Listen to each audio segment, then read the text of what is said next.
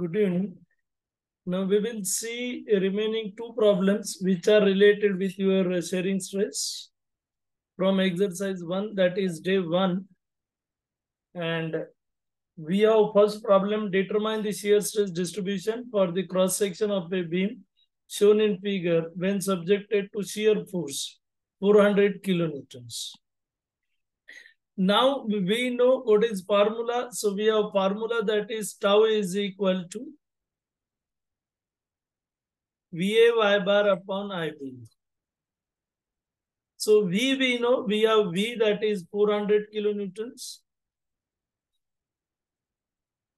So 400 into 10 raised to 3 newtons. Then A bar we have to find at different locations. Then I, which is important one. Now we have to find I that is about this axis. And if you will see, then we have all three. If I will consider this as 1, this is 1, so we have same, and this is 2. So centroid of this individual section and whole section we have along the same line, and therefore we need not have any edge. So we will have these 2 times. So we have 2 into B we have 25, D we have 250, Q divided by 12. Then we have second part, that is this second part we have B we have 550, D we have 15. So 515 into 15 cube by 12. And from this we will get value of I that is equal to 65.26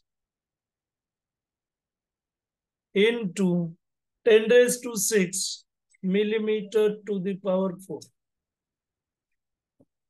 And B we have different. But now where we are going to find out, we will consider this will be section 1-1.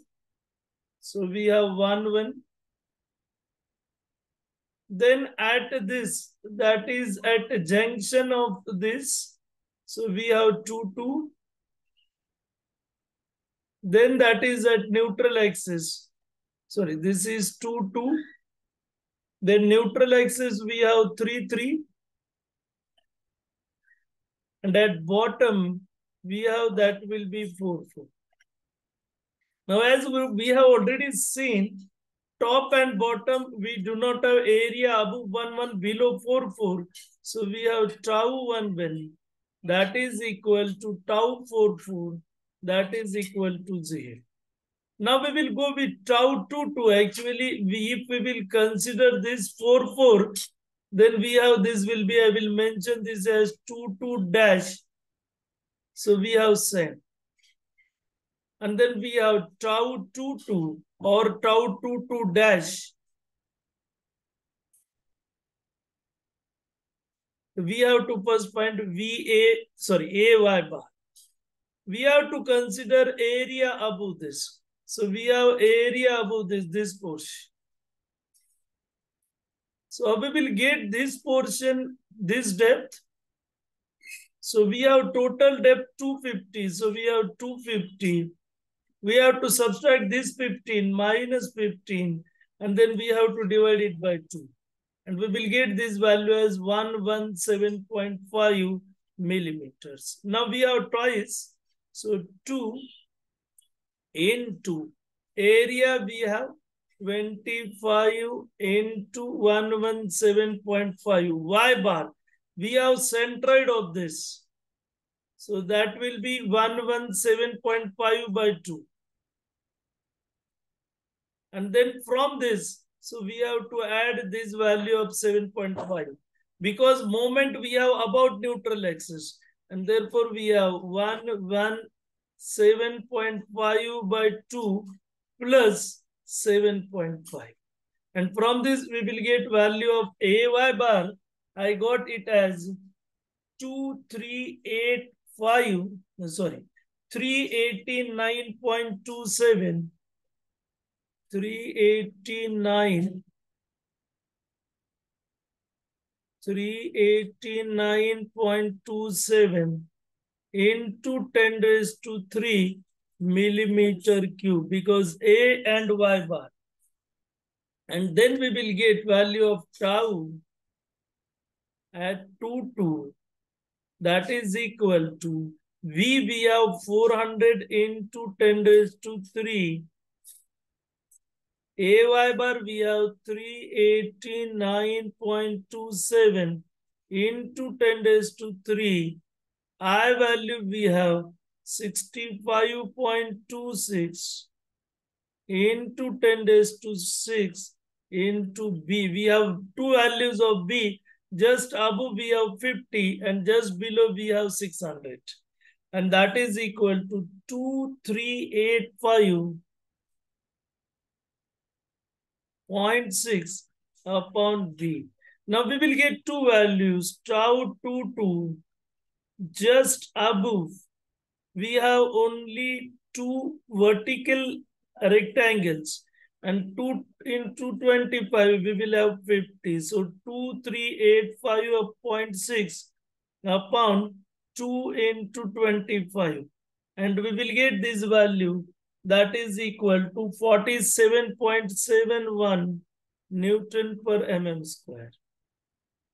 And we have just below, so tau 22, we have just below 600.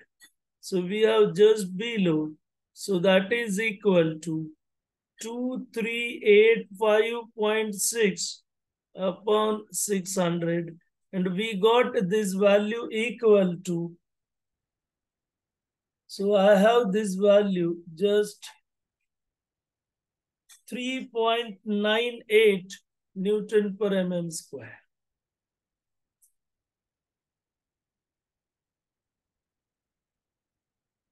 So we have these two values. Now we will find that is at neutral axis. And then at neutral axis, we have to add actually this portion.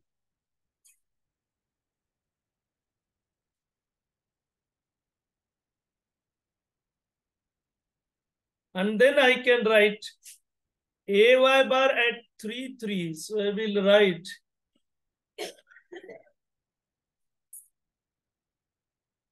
tau 3, 3 or at neutral axis. And that is AY bar. So we will consider first AY bar as it is. We have this value that is 389.22 into 10 raised to 3. And we have to take a remaining portion, which is 600 into 7.5 into 7.5 by 2. And we will get this value. So just we will calculate it. So we have 600 into 7.5 square divided by 2 plus 389.22 to the power 3. We have 406.09. 406.09 into 10 raised to 3 millimeters square. And then we have tau 33, which is tau max. And we have this value equal to we have 400 into 10 raised to 3.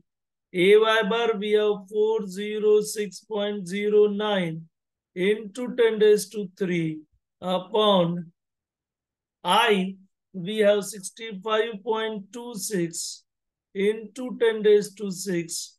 And the value of B we have over here, and that value of B we have 600. And if you calculate this, I have this value 4.15 Newton per mm square. So I already mentioned once that it is not essential always we have maximum value at neutral axis. So I cannot write this as tau max. We are habitual with this. So we do not have maximum value over here. So tau max we got, that is just above.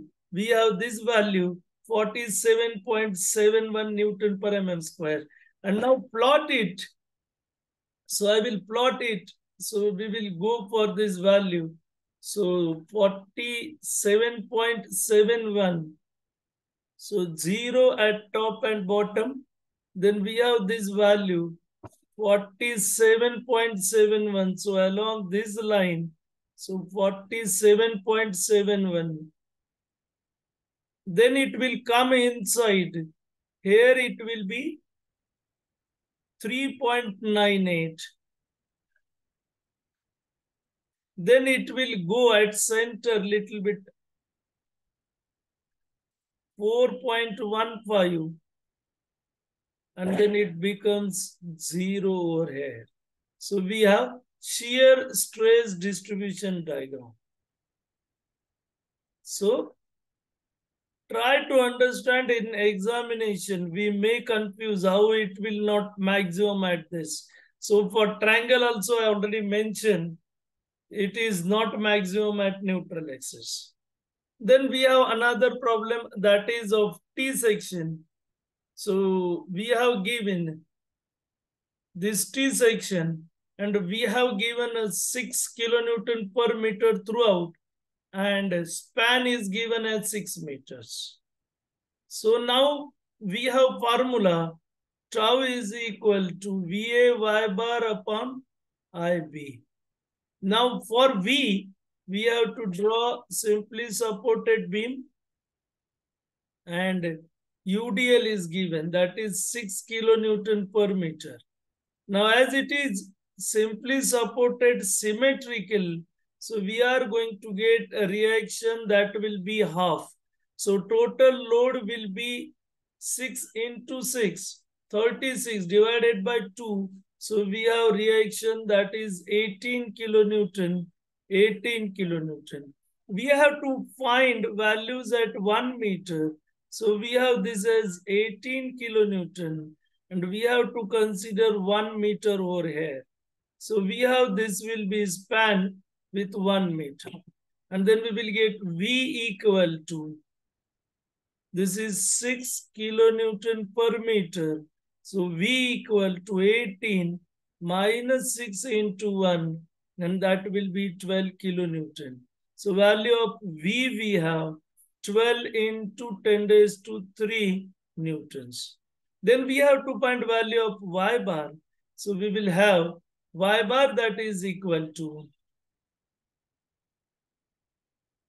100 into 10 into 5 plus 100 into 10 into, now we have 50 for this plus 10 this, that is 60. And we have both 100 by 10. So I can write 2 into 100 by 10 and we will get value of Y bar that is equal to 32.5 millimeters. And then you can find value of I. So I will write I that is equal to now over here. So we have I is equal to, first part, B D cube by 12 plus A into H square 100 into we have 32.5 minus 5 whole square plus 10 into 100 cube by 12 plus A into H square 10 into 100 into 60 minus 32.5 whole square.